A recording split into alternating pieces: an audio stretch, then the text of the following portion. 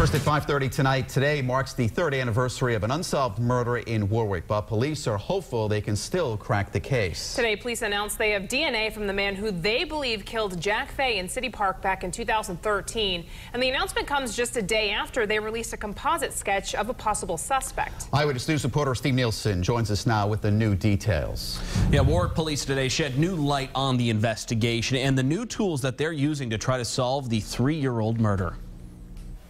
3 years since John Fay, or Jack as he went by, was murdered in Warwick City Park. There's been candlelight vigils, flowers, a donated bench in his honor, but his killer remains unknown. We're here today to talk about the Jack Fay homicide. Warwick police held a news conference on the anniversary of when Fay was bludgeoned to death and found in a barrel. Police saying they have blood and tissue from the man they believe attacked Fay. The fact that it came from blood left at the crime scene, does that tell you there was a struggle of some kind? We believe there was a struggle.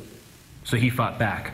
We believe so. The DNA came back with no matches, but it was analyzed by a lab to give some helpful clues about hair and eye color and ancestry facial structure. You know, now 90% of the people walking down the street really don't match that profile. And now the investigator can focus in on who's most likely to match that DNA. Investigators test the DNA nationally every Tuesday to see if there's a new match. And a change in state law last year might provide more insight. Legislators voted to make those arrested for violent crimes enter the DNA database, convicted or not.